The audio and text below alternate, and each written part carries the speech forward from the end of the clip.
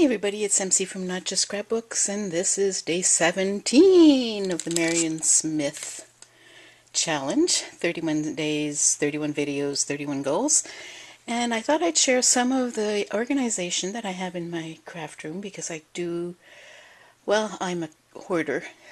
So when it comes to crafts, I do a number of crafts and I kind of tend to never give up anything. So I use these ribbon organizers amongst others, and at one point I decided I wanted them to be black and I started painting them. So you can get them black, you can paint the plastic, but it was too much of a pain so I never finished it.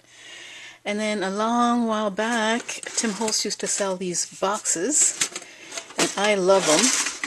So my alcohol inks are in one, and I have some of the distress inks and stuff in the other, and in this one I have some of my stickles, my distress stickles are in here, and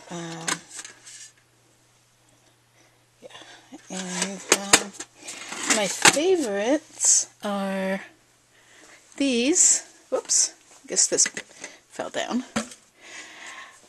Is this box. And one of the ways that I did my distress inks is I'm one of these people that likes to see colors, not just names.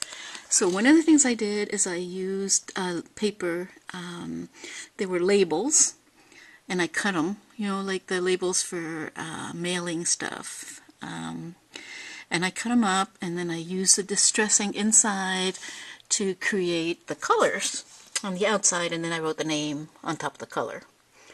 And that works really, really well for me because I can always get a really good idea of the color that I need. And I store them upside down, and they fit quite nicely in there. And I do have a second one that I've started, but I haven't put in all the different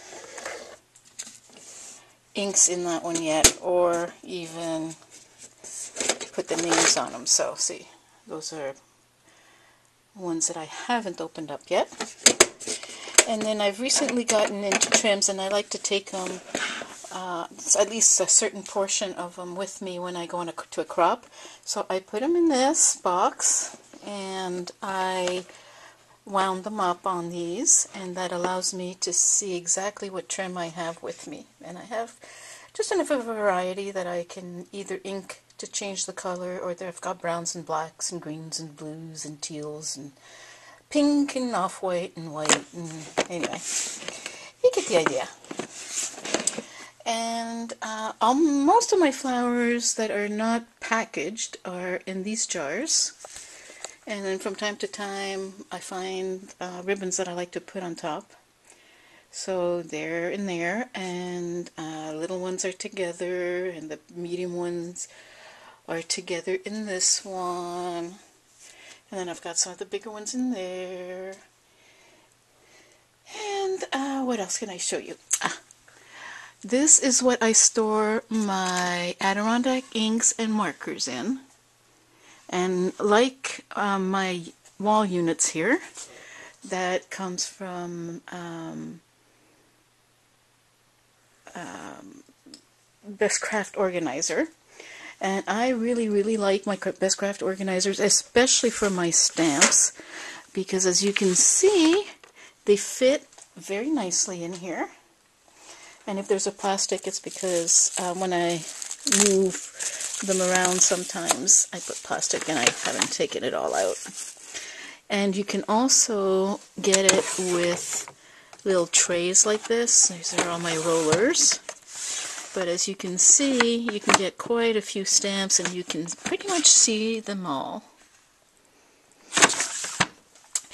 And I also use it to store my distress reinkers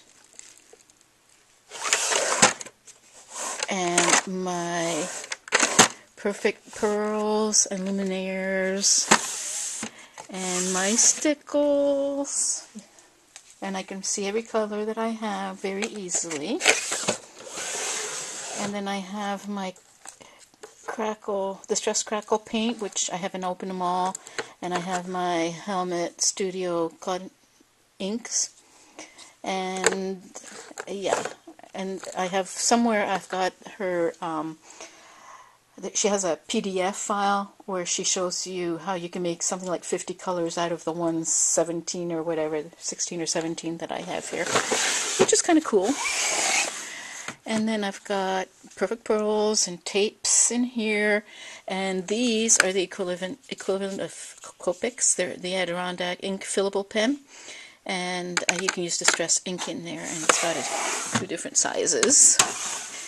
Here's all my embossing powders, and all my walnut inks,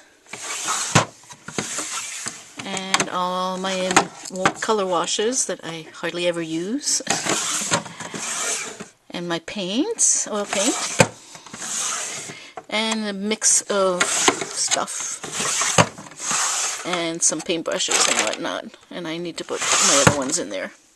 And then you can put drawers in these, or you can put paper trays, and so this is where I keep my personal selection of cardstock.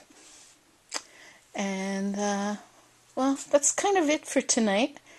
I will show you more in the next few days, and I hope you have a great evening. And I do have a lot of challenges coming up for me, and I am thinking of sending out a challenge to everybody, because I know that it kind of becomes a little bit more difficult to figure out what challenge to do every day. And so I thought that I would throw a challenge out there tomorrow. And my challenge tomorrow is to challenge everybody out there to do something special.